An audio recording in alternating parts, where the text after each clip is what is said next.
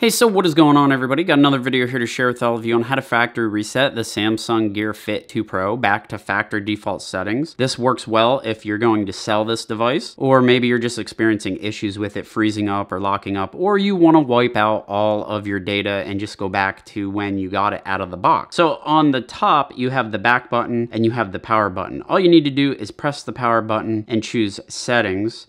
And then you want to scroll all the way down to the bottom where it says Gear Info.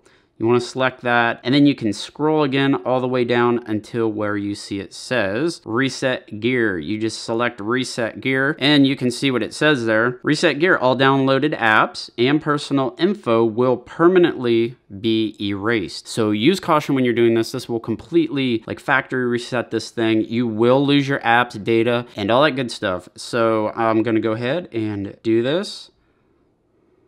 All right, now it's rebooting itself here. So now it's on this next step. It says installing new configuration, and it is rebooting a second time here. All right, now we are back to the welcome screen and right onto the language screen here. So that's all that I had for you guys. And if you enjoyed this video, hit the thumbs up button, share this video. Hopefully it helped some of you out, and I will see you all next time.